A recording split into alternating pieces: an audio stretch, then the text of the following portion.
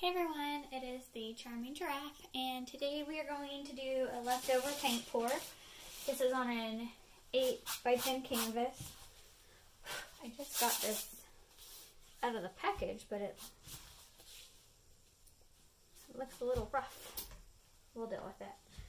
So this is from all of the purple paintings that I've done lately. This is the Artist Loft Flow Acrylic dark purple that you see in here.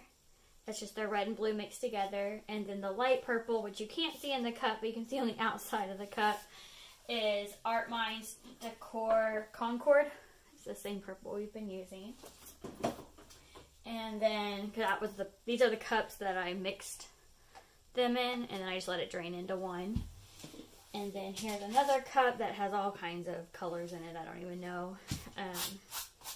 So I'm going to do a tree. I'm going to start with this cup because it has less colors in it.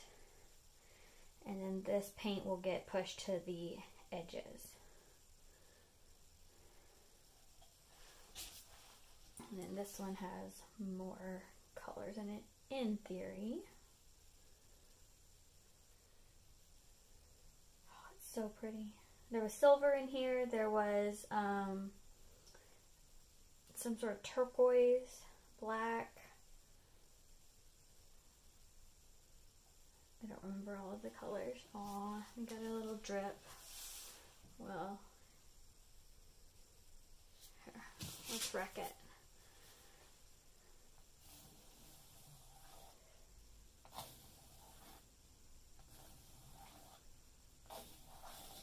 Yeah, let's do that. Here, let's do one more through the drip, so now you can't even tell it was a drip.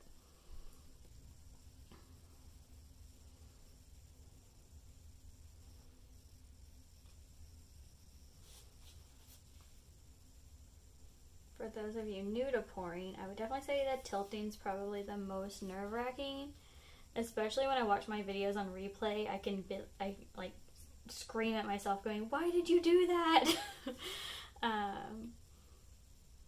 Because you just never know. You've got to get some of it off. You've got to move it around and fill the whole canvas. But watching it on replay is probably the worst because you're just like cringing when you see something that you should have done differently. Make sure I got all my sides here.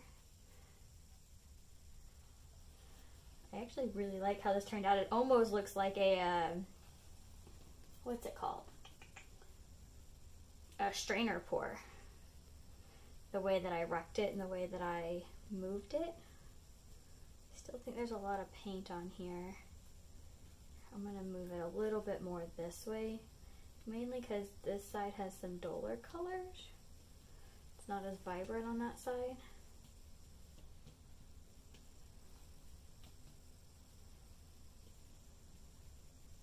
Yeah, I like it. And look at those drips. Even the drips are kind of cool. Alright. Normally you don't get a ton of cells on leftover paint pours, mainly because the paint has been sitting. And so a lot of the air has come out. But there actually is not a ton compared to the original pour, or the original pour we did. This was actually the paint, I just remembered. This paint was on the spinner, the spinner on a budget pour we just did. I'll link that video in the description so you can see it, because that one had tons of cells come up. This one had slightly less, mainly in the middle here, which kind of makes sense because our outside paint was the paint that was mixed, so it didn't have any of the metallics or anything else in there. I'm going to torch it real quick, just because I love to torch. You absolutely do not have to torch if you don't want to, or if you don't have a torch, it will, all the air will come out on its own.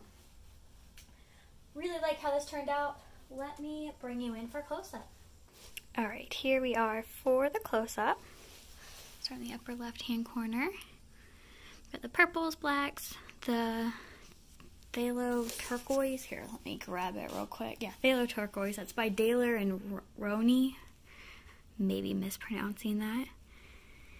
It's probably my favorite part, my favorite blue that's in here. And then you'll probably see some sheen to it. That's the silver. The sheen from that silver, the sparkle, kind of still shows up all throughout the piece. I like that about it.